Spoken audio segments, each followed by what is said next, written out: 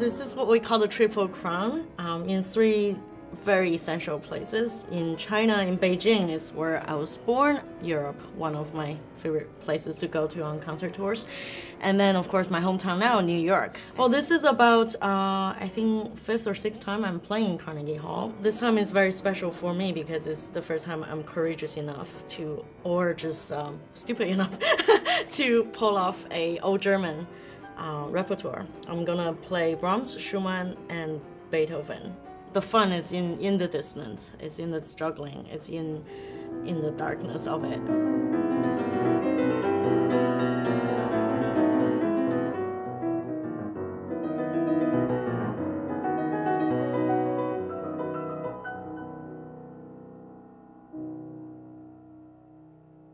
Since I do German music in New York, I have to play some American piece in Salzburg, right? It's my first time in the Salzburg Festival. I heard so much about it. The intensity of the concentration of knowledge, of understanding is very high. So yeah, it's a very colorful program with Ravel and Gershwin Rhapsody in Blue. The second movement of the Ravel, it's just so beautiful. I just have this long solo before the woodwinds comes in. That part is just melts. And then in the end, English horn is playing my solo in the beginning, and then I just do this filigree and those colors.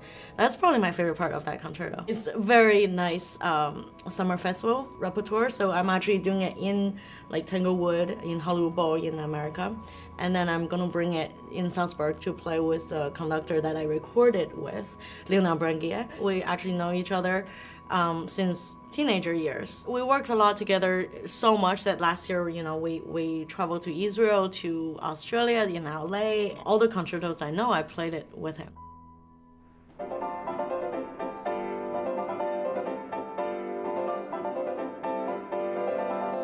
Well, in Beijing, you know, my old teacher is still there, and they're almost 90, and they come with their walking canes, and of course my parents are there. So there's lots of people. Like, I feel the pride.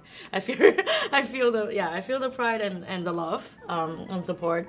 It's really amazing, and it's just totally unconditional. You know, the first time I went back to Beijing, we got this new hall after Olympic, NCPA, a gorgeous hall near Forbidden City, and actually this year I'm the residence artist of the hall. This concert will be the beginning of the residence. I'm a big fan of this amazing percussionist, Martin Grubinger. We're arranging everything because this setup is very unusual for just one piano and 3 percussionists. We're playing the Rite of Spring, which is one of my favorite Stravinsky. It has the colors of the full orchestra version. I mean, for me, piano is like imitation of orchestra. We can be freer. Freer as in you don't have to wait for the brass to breathe. Like, the upbeat is a little shorter. And the other big thing is the Bartók 2 piano and percussion. We're arranging into 1 piano. 1 piano and 3 percussion. Well, Ravel only had 2 concertos. I realized I like to do concerto in set version. So I'm doing all 3 Bartók. And that's gonna be what I'm doing this season, and ends up in a recording with Hungarian National, one of my idol, coaches.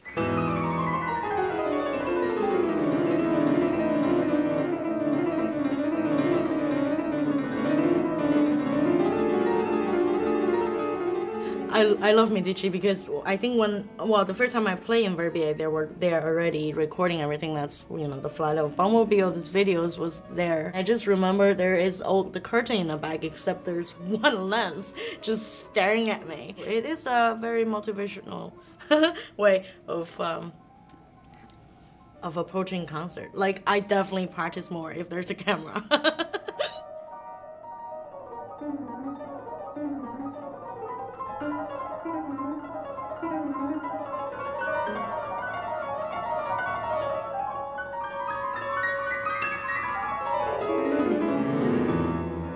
So I just want to say my heartfelt thanks to Rolex, who has been a supporter since when I was 21. They're part of this Triple Crown in Europe, in China, and America. So thank you.